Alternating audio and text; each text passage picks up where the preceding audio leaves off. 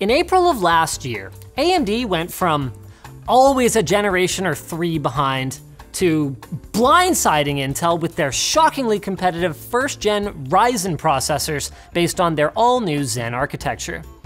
Fast forward a year, and second-gen Ryzen with Zen Plus has been around for a few months now, with no response from the blue team, yet. But in spite of all of this, among many enthusiasts, there's still this attitude that persists that goes, well, if you're not poor people, then you should just get Intel. So we decided to challenge that perception, and we've got some interesting findings to share with you today. After we tell you about Glasswire. Glasswire is a firewall that displays your PC and Android devices' incoming and outgoing network connections in real time. Use offer code Linus and get 25% off Glasswire 2.0 through the link below.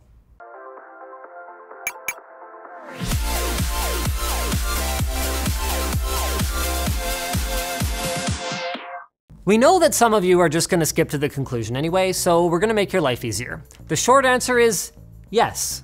AMD is a viable alternative to Intel. But the long answer has a few buts in it. Now, initially, we had wanted to do an in-depth exploration into things like cache hierarchies and IMC peculiarities, plus, did you knows like Infinity Fabric connecting the dies inside of Ryzen running at half of the memory clock. But I mean, let's face it, if you guys cared about that kind of stuff, you'd be watching Gamers Nexus. So we're gonna focus on the results. Frames per second in games, render times in professional applications, and a side dish of power consumption and storage. Before we even get there though, we need to talk about price. When we built up and priced out our 2 competing test benches, it became obvious why some people see AMD as the poor man's choice.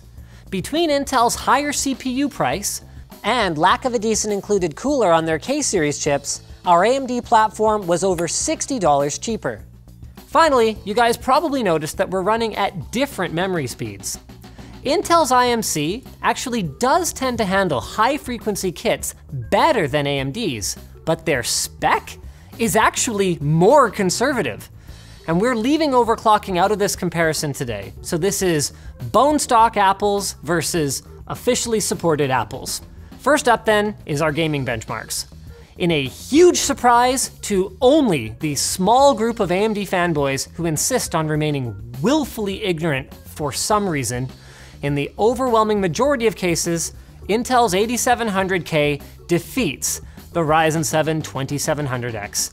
And in some cases, like in GTA 5, by a substantial margin. I mean, I'm talking 20 to 30% greater performance depending on the resolution. And that 4K result really stands out. I mean, that is a resolution that should be GPU bound on pretty much any modern processor if our recent video about system bottlenecks is anything to go by.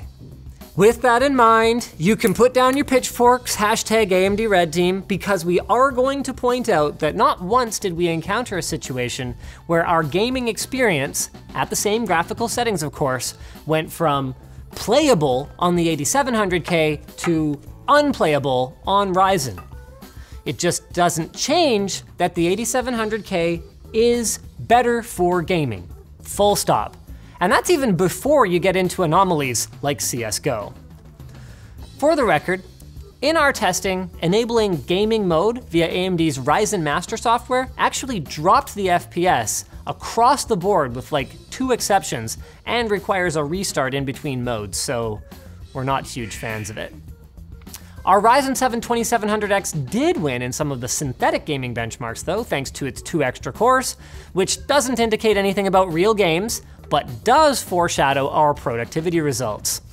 Out of the 11 tests we ran, AMD's offering outright won 9, sometimes putting significant distance between itself and the blue team. I mean, 7-zip was 50% faster, which, it should be noted, does affect aspects of your system's performance beyond just unzipping the files you download from the internet. ASUS Realbench encoding was 32% faster, while multi-threaded Cinebench was 28% faster. I mean, Intel did remind AMD who the single-threaded boss was by beating it by 15% in single-threaded Cinebench, but that was its only win, with our last result, the Realbench image editing test, almost as close as the results of the last Scrapyard Wars. So basically a tie, depending on who you ask. But there's more to life than CPU performance. Let's take a look at some of the quality of life differences. One thing that we noticed was that game load times were affected when we moved between platforms. Even with the exact same drive, we found a variance of up to 15% each way, with Intel on average ending up about 5% faster than AMD. And like the differences in gaming benchmarks, this isn't something that you would immediately notice in a Pepsi Challenge taste test, but it is there. Power consumption was also about 10 watts higher at idle and 20 watts higher under load on the AMD platform.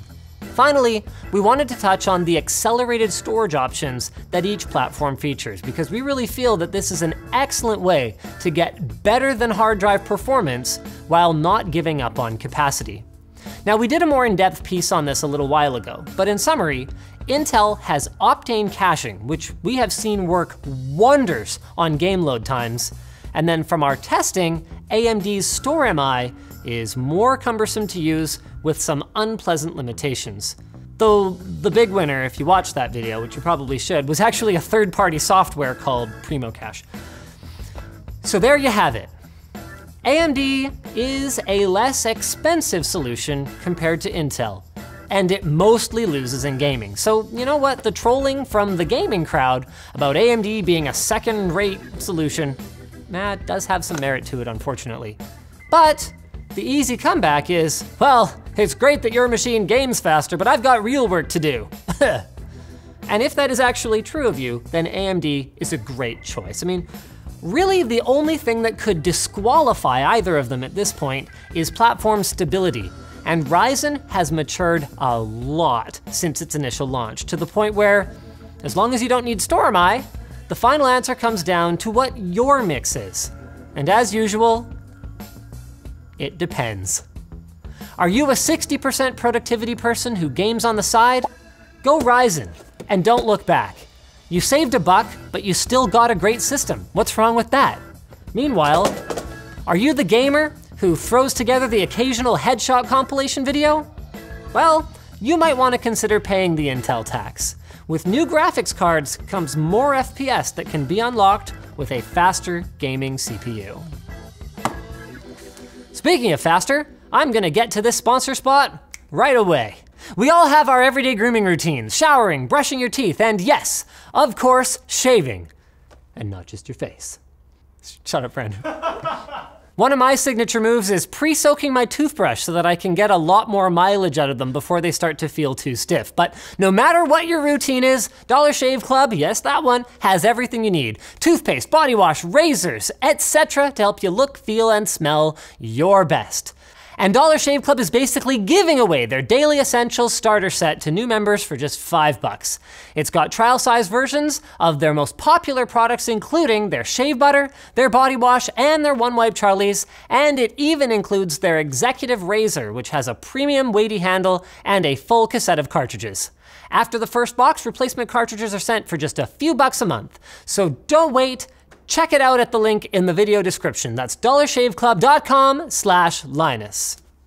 So thanks for watching, guys. If you disliked this video, hit that button. But if you liked it, hit like, get subscribed. Maybe consider checking out where to buy the... I got this. No, I got it. I got it. The stuff we featured at the link in the video description. Also linked down there is our merch store, which has cool shirts like this one, and our community forum, which you should totally join. Fun fact, bet you didn't know this. Oh wait, no, never mind. It's pretty obvious. Forget it.